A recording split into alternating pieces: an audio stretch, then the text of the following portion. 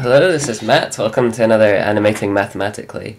I found this demonstration on Wolfram Demonstrations project, which shows a series of points which are in a sequence, and the idea is that each point moves towards the next one in the sequence at a certain speed.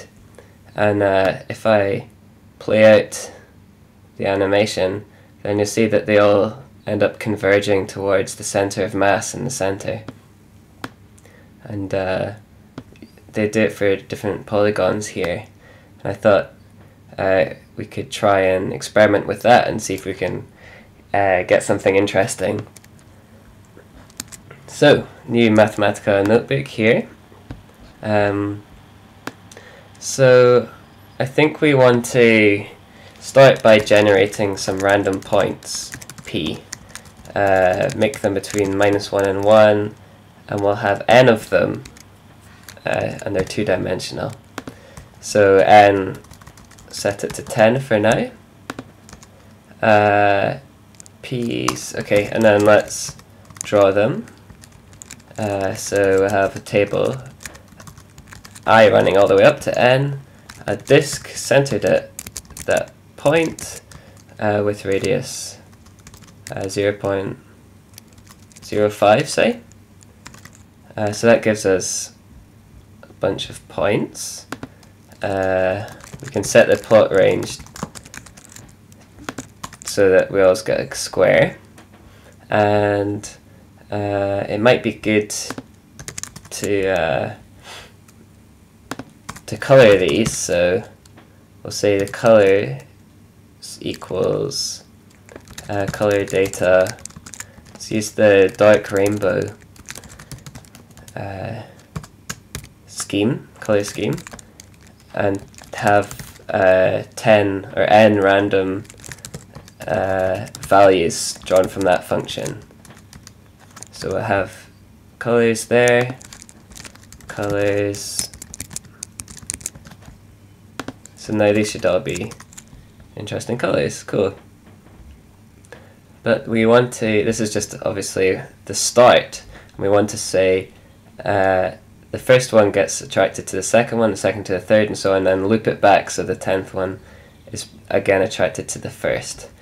And I think that we'll use ND-solve to solve the motion of each point. So one way to do this is to have for each point we'll have two functions, x and y. So if we do x of I, t, and y of I, t, we want to think what are the differential equations for those. So x of I, the derivative of that, we'll have equations for the derivatives of these. Now that will be, it needs to go towards the next one, xi plus 1t, so this direction, and similarly for y, I suppose. So that, if you thought of these as vectors, that's xi plus 1 vector minus xi vector. The other thing though is that we need to divide by the norm, so that we always get the norm of those two vectors, of the difference of those two vectors, so that the speed is constant. So that is square root of this squared. Well, maybe we can do it like this. So with the norm equal to this squared plus this squared. Get the brackets right, and square root of that. And we have these equations, So that over n, comma, this over n. Move these in. Get rid of that, I think. Okay, that's good. So this is correct. Now the only other thing is that n, the norm, that could get very close to 0, and that will make it unstable when we're solving it. So I like this function here, I think, x above, or no, log of 1 plus x above x. What does this look like? Plotting it between -10 and 10. Yeah, it looks like what I'm wanting. So this tends to y equals x when you go positive, but then smoothly goes to 0 and always remains positive, because it's log of 1 plus something positive. So it's a smooth approximation to max of 0x. If I get rid of the axes, you can see that. Okay, so we'll use that to make sure the norm is always positive. And yeah, let's just check. Cool.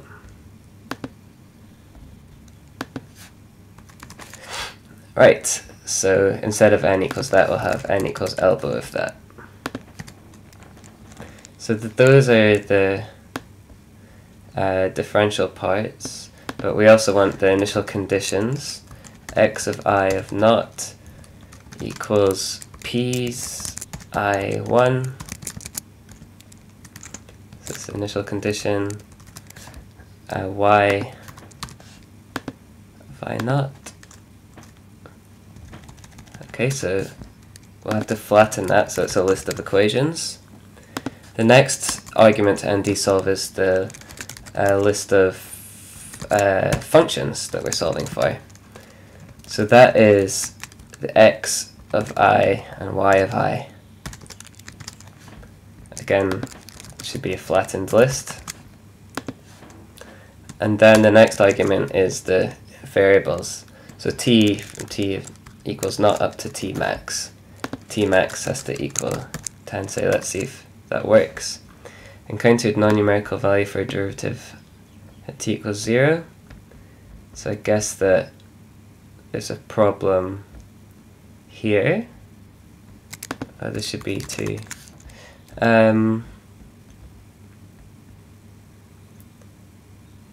Let's have a look at this, see what it comes out as.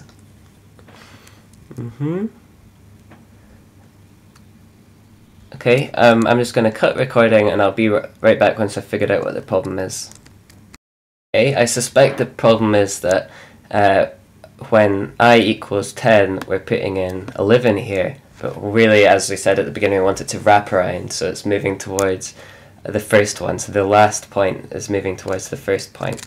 So the way to do that is to use modular arithmetic. So instead of I plus 1, we have mod of I plus 1 modulo n, and using an offset of 1 so that it doesn't say 0 ever. So putting that in here and here, that still did not solve the problem. And I guess I'll cut recording again and see if I can find any other reason. Okay, it was a silly mistake. I used the variable n in 2 different places, one for the number of points and one for the norm of each difference vector. So I should call this norm instead of n, and put that in here, and running it gives no errors. So now I'm ready to look at using the solution. So I need to evaluate, for example, x1 of t, y1 of t, substituting in the solution. So that if I do a parametric plot, for example, over t, between t is not and t max, I can see how the first one moves, how the second one moves, and so on. So I should use this in my visualization. So do with p equals this, using I, then replace it with this.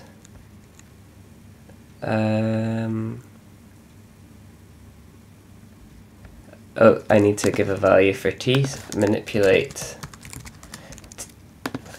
t between not and t max. Okay, so now they all move, and they're all converging to one point down there. So let's see if that is the center of gravity. What happens if we do mean of the p's? Okay, that's doing what I expected it to do. That would be the center of gravity. Center of gravity equals mean of p's. And let's draw that on as a point, a red point, which is a large red point.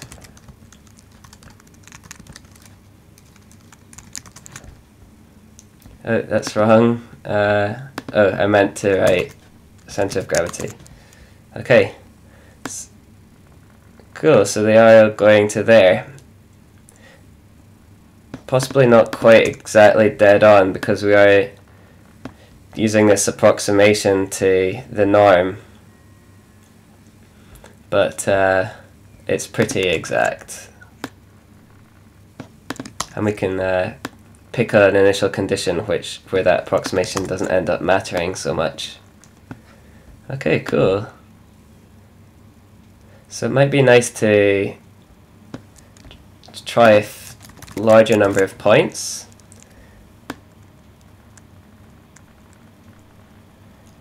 They all kind of go into a band which starts rotating.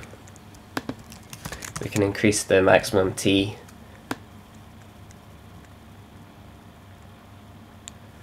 Cool. And let's also draw a line from each point to the one it's moving towards. pt of pp equals mod I plus 1 and 1. Same here. We can draw the line between p and pp.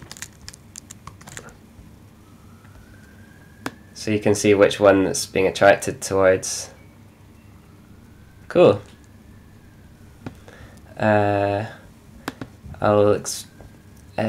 work on the visual of it. It might be good to have a bit of opacity. Yeah, that looks good.